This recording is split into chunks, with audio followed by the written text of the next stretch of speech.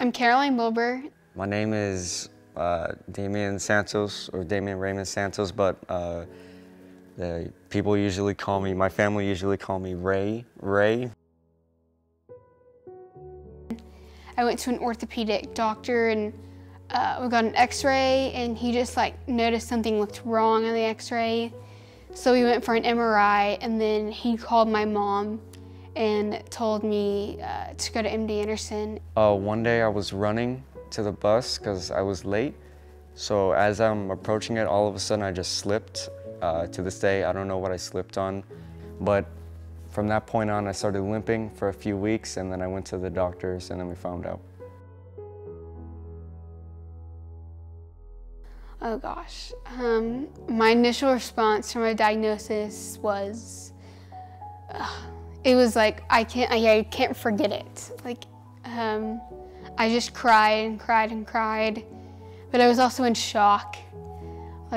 You feel like you have all the feelings of sadness and depression, and just feel like your world's ending, but you also feel numb in a way.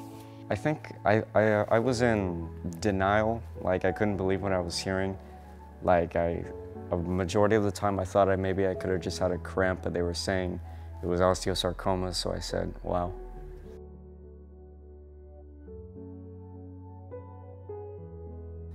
I faced a lot of challenges, just my body being at war with itself, feeling bad every day. That's a struggle.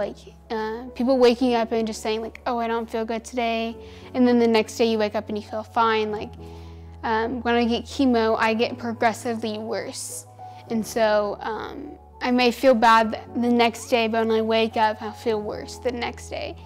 And so that's very challenging. Trying to walk again, trying to cope with the fact that I lost all my hair as well.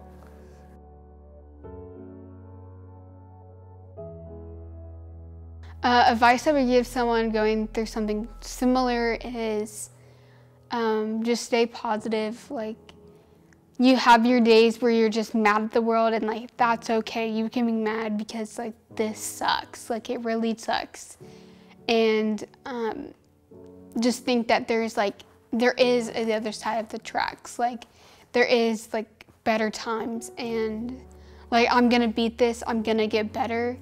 And I just gotta stay positive through it, because it really changes your body physically if you're happy. And a lot of tests have shown that people who are more positive through cancer treatment have better outlooks and better prognoses through their treatment.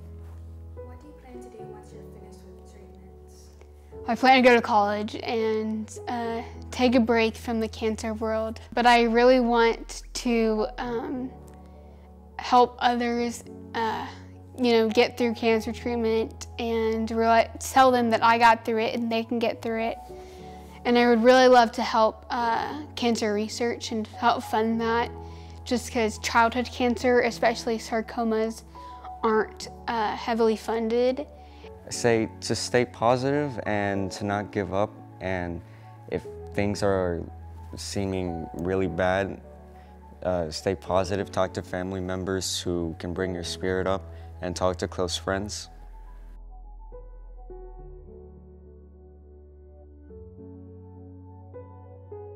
I kind of took for granted time in a way.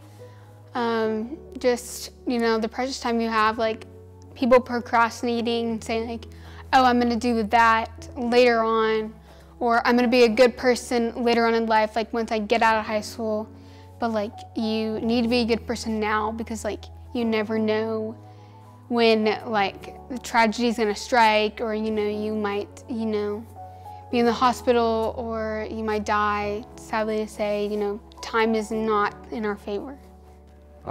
Before any of this happened, I didn't really have much of an optimistic attitude a majority of the time, but now I'm trying to be more and more happy about things and do not take anything for granted.